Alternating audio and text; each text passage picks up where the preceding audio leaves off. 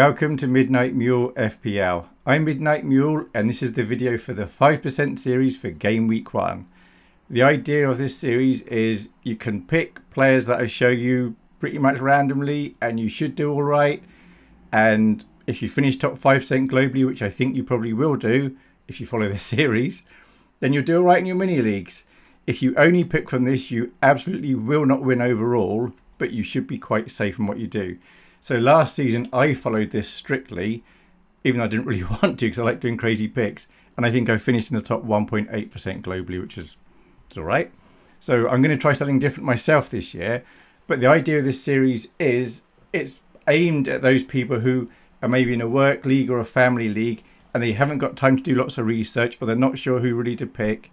You can just watch these videos and make selections from what I'm showing you and you really should do alright. So the last 2 years I've done this, I've chosen which players to put in here, but this year I'm going much more on just who is popular.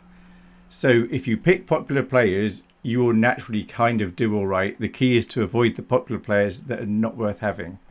So hopefully that makes sense, and hopefully as I go through this, you'll understand what's going on. Starting with the goalkeepers, Raya, 5.5 million. He's a good keeper.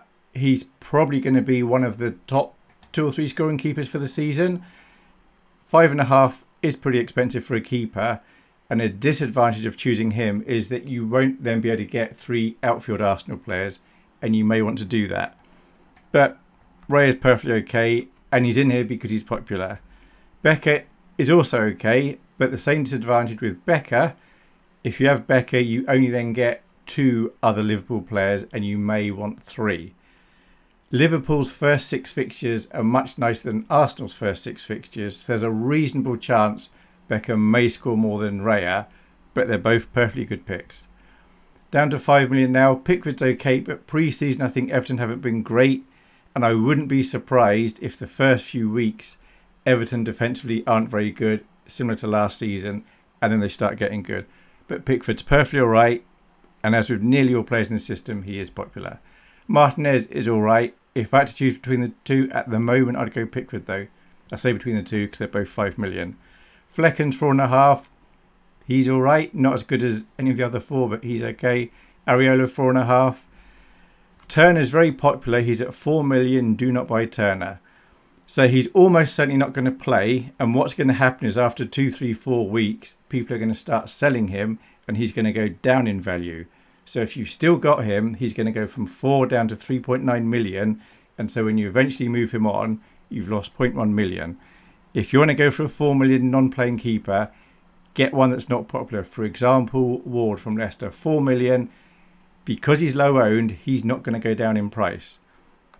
So Turner's the first player on this I'm saying do not buy. Now, we didn't have any green, as in very good goalkeepers. But through the remaining pages, there are quite a few green players. Just need to warn you, as the season goes on, we'll probably have fewer. But the point is you've got lots of good players you can choose from. So Trent, the most expensive defender, 7 million. Seems like he's a good buy. White, Arsenal, 6.5 million. He's a good buy. So with Arsenal, I know I said 3 of the first 5 aren't great. But if you're intending to wildcard, I don't know, week 7, 8, 9 or afterwards, or you don't know when, I don't think you should be concerned about having Arsenal defenders. Yes, they might let in goals in 3 of the first 5, but long term they should be alright. Saliba, another Arsenal defender, only 6. Gvardiol, the first game away to Chelsea, may let in a goal then, but apart from that, Man City got a reasonable chance of keeping clean sheets, and Gvardiol, at the end of last season, was getting some good attacking returns. So Trippier, although he's a good player, at time of recording, we don't know what his status is. We don't know if he's going to start for Newcastle the weekend. If he does, is he going to get 60 minutes? We just don't know. 6 million is quite a lot for what you're going to get. Now, their first game is home to Southampton. If we knew he was starting and staying on the pitch for a long time, he would be definitely worth having. But because we don't know that, I'm saying he's risky. So he might be good, but buy beware with him. Virgil van Dijk's perfectly good for Liverpool. Obviously not as attacking as Trent. He would get 3 or 4 goals probably during the season from heading in from a corner. Gabriel's perfectly good at the moment for Arsenal, 6 million. Now for the cheaper defenders, Pedro Porro Tottenham won't keep many clean sheets probably, but he is nice and attacking. Their first game is away to Leicester, but Leicester at the moment, with injuries and losing players and losing their manager from last season, are probably going to be struggling, I think, to start with. So there's a chance, a reasonable chance, 40% chance, maybe 35%, that Spurs will keep a clean sheet. But even if they don't, Pedro Porro is quite attacking, and Leicester, I think, defensively are going to be quite poor. Anderson for Palace, he's in here because he's popular. He's like, nah, he's all right. 4.5 million. Burn for 4.5. I think at the end of this video, I've got some sample teams made up from these players, and I think Burn's in quite a few of those. Long term, I think he's a bit dodgy because we don't know, with all the defenders that Newcastle should have coming back from injury. They may be buying Mark Gahey as well from Crystal Palace. Burn may not be there long term playing every week, but initially he's probably going to play. But I'd put him down as being a bit risky. But he's probably okay. You can probably play him. He'll probably start at the weekend. Good chance of a clean sheet there. Konsa for Villa. He's an okay player, but they're away. Then they've got Arsenal. Then they're away again. There are probably other defenders I'd rather get, but he's all right. Like Mikalenko, I'd probably get Mikalenko before Konsa personally. But again, he's just an okay player. Harwood Bellis, he's popular. That's why he's in it. He's 4 million. If you buy him, he's bench fodder. He'll be on your bench most weeks. Barco is also 4 million, but he's very, very good. Now, it seems the community are a bit split regarding his future. So the first few game weeks, everyone thinks he's going to be playing. After that, some people think he's then maybe not going to be in the starting 11. But I've heard some people like Az, who's a Brighton supporter, he thinks Barco is probably going to keep his place. So if he does, Barco for 4 million is a very good player to have. Regarding the midfielders, Salah, of course, is probably going to be very good. He's very expensive, 12.5 million, but they have 6 very nice fixtures. Palmer is good. Palmer's very good. We don't know exactly how he's going to play under the new manager, but he can score in any game. 10.5 million there. Saka's good. Son is good. If I could only have one of these players, I would probably initially actually go for Son, even if they're all the same price. Because I like his fixtures. Spurs are very, very attacking. And they've now got Solanke from Bournemouth. And Solanke's going to get lots of goals. So Son could get lots of assists. I think Son's quite good. So Foden, I've only got him as an okay player because we don't know if he's going to start at the weekend. If he does, we don't know how long he's going to play. He's just maybe not match fit. But in 2 or 3 game weeks' time, he may well be a green player. But initially, he's just all right. Odegaard's an okay player. Fernandes, I do quite like Fernandes, and they are home to Fulham the first game, and it's on the Friday night. So if you intend to watch the first game of the season, he's a good player to have. He's perfectly all right, and he's only 8.5 million. For the cheaper midfielders, Gordon's an okay player. I did have him as green as very good, because first game is home to Southampton. He's very good at home. If this was last season, he would get loads of goals. However, there does seem to be some doubt or concern regarding, is he going to start because Harvey Barnes is fit? If he does start, how much time is he going to get? So if he only gets half a game, is he still worth having? No, we don't know. At time of recording, we don't know what's going to be going on.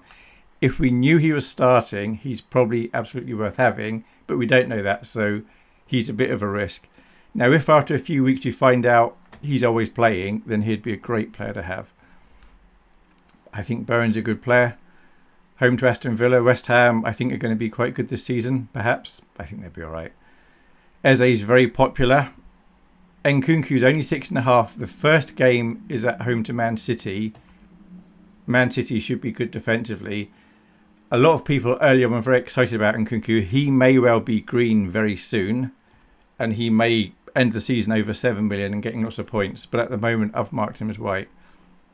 Garnacho 6.5, and I quite like him. He's very attacking. I don't know he's going to be starting at the weekend, but he could well come on and do something special. So I think he's green. If I had to choose from the beginning, Garnacho and Nkunku personally, I'd go Garnacho. Rodgers 5 million, nice and cheap, and he's popular. I've got Winks here, 4.5 million as bench fodder. You could choose any 4.5 million player. The thing with Winks though is he's likely to be playing most games, maybe all games. So if he had to come on for you, he should at least get you 2 points. Whereas some of the 4.5 million players aren't going to get you anything. Regarding the forwards, Haaland, most expensive player in the system, 15 million. It's not impossible to get Haaland and Salah, but it means you're missing out a bit somewhere. And I'll show you an example team with them both in. Game week 2 at home to Ipswich, he's probably going to be very good to have then. It's going to be very scary if you don't have him in your squad. I don't yet know if I will have him for game week 2. I'm probably going to wildcard in game week 2, so I've not yet decided. But he is a very good player to have. Watkins is good, 9 million.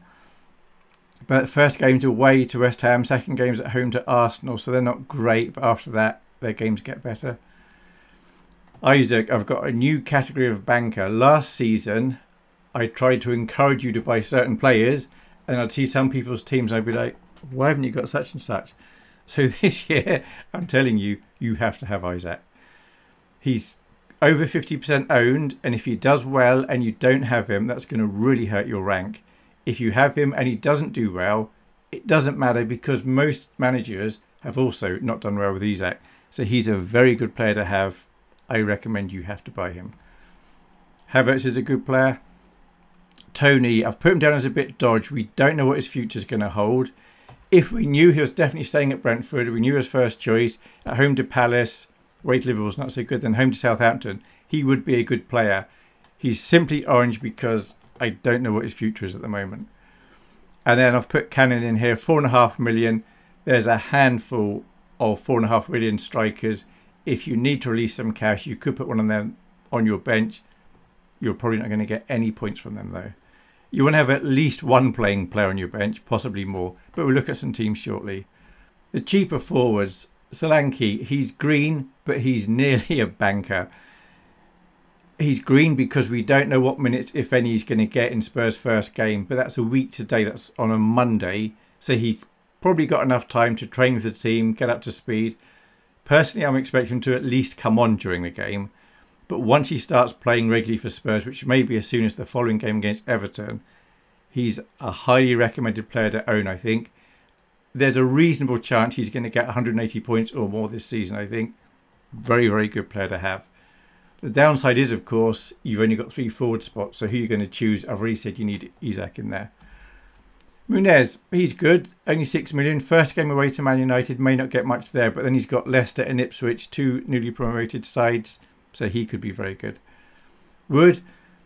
So he was good at the end of last season. The first 3 games are perfectly good. At home to Bournemouth, away to Southampton, home to Wolves.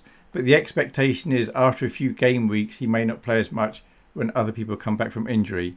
But for 6 million, he's all right. And if you're going to wildcard quite early, it might be worth having him. João Pedro for 5.5. If he gets game time, he is very good. And 5.5, great price. So this is my suggested benching order for the goalkeeper. The first keeper you see that you've got, I suggest you put on your bench. So if you've got Ward, he's on your bench. Or Turner, he's on your bench. But you shouldn't buy Turner. They're not even going to play. So it really doesn't matter with those. Then I suggest Martinez, then Areola, then Flecken, then Pickford, then Becker, then Raya. So if you have 2 of these players, whichever one you saw first that you've got, that's one that goes on your bench. Regarding the other players, the first player you see that you've got, I suggest goes position 3 on your bench, the next one position 2, the last one position 1. I'm going to show you all the players in the system apart from 6, and they're the captain's choices. So I'm suggesting if you get Cannon, of course, he's going to be on your bench. Then it'd be Harwood Bellis, Winks, Konza, Byrne, Anderson, Barco, João Pedro, Mikalenko, Tony, Muniz, Rogers, Wood, Nkunku, Foden, Virgil van Dijk, Gvardiol, Trippier, Eze, Bowen, Pedro Porro, Gabriel, Saliba, White, Trent, Garnacho, Solanke, Palmer, Watkins, Gordon, Odegaard, Havertz. And then regarding the captaincy, you've got 6 choices here for you. I think Isaac is almost certainly who I'm going to captain. I think he's going to be quite highly captain. I think he's a very good captain choice for this week. At home to Southampton, very good chance of getting an attacking return there. Other very valid captains would be Haaland, perfectly good choice, highly owned. Saka, Salah, Son and Fernandes. Any of these are perfectly good captains, and any of these are perfectly good vice captains. And if you don't have one of these as your vice captain, or you can't, you could choose any of the green players we saw earlier, and they're all also okay. So now I'm going to look at 4 potential teams, and I've not done this before, but I've put together 4 teams based on just the players I've shown you, and then I've put them into the Fantasy Football Hub to see how it rates the team, and I've let the Fantasy Football Hub also organise the team. So on a lot of the teams I don't necessarily agree with who's on the bench, but I'll show you that as I come to it. If you've watched any videos about Game Week 1 drafts, there are 4 categories it seems. It's Haaland and Salah, just Haaland, just Salah, neither. So I'm going to show you those 4 permutations based on the players we've seen. So this is the Salah-Haaland draft. We have Flecken in goal, Gabriel, Saliba, Burn, Salah, Eze, Odegaard, Garnacho, Haaland, Wood and João Pedro. And then on the bench we have Ward, who's not going to play, Pedro Porro, Winks and Harwood Bellis. Now I would play Pedro Porro instead of Burn, but that's up to you. And then Fantasy Football Hub gives us a team rating of 90%, game week of 92, predicted points 67.1. And I'm not affiliated with Fantasy Football Hub, by the way. It's just a tool I'm using for the videos. This next one is the Haaland only draft. We have Becker in goal now, Gabriel, Trent, Burn, Saka, Eze, Odegaard, Garnacho, Haaland, Wood, Muniz. And on the bench we have Ward, Pedro Porro, Winks and again Harwood Bellis again. I would play Porro above Burn. This has been given 92% team rating, 92 for the game week, 67.1 predicted points. This is the draft with neither Haaland nor Salah. Becker in goal, Gabriel, Trent, Pedro Porro. In the middle, Saka, Eze, Son, Odegaard, Fernandes. So very nice midfield. And Isak and Wood up front. On the bench, Ward, João Pedro, Barco, then Harwood Bellis again. This got 92% team rating, 68.7 predicted points, 94% game week rating. And then finally the Salah draft. This is Becker, Gabriel, Trent, Burn, Salah, Saka, Eze, Odegaard, Isak, Wood, Muniz. On the bench, Pedro Porro, Winks, Anderson and Ward. This got 95% team rating, 69.9 predicted points, game week rating at 96. As for the background picture, there he is. That's Gareth Bale, and this is inspired by a name of a team in the in our league. So we have Uncle Pat, who's got a team called Bale Caesar, and I thought that's good inspiration for an image. So here we are. That is based on Uncle Pat's Bale Caesar, because Gareth Bale was a very good player. So there we have it. That's my thoughts on the most popular players. If you want to just follow this series blindly during the season, I think you'll probably do all right in your mini leagues. You won't win overall. You may win your mini league if there's only like 10, 12 players in there. If there's over 20 players in your mini league, you probably won't win it following this series, but you'll be near the top. All right. Thank you very much for watching. Bye.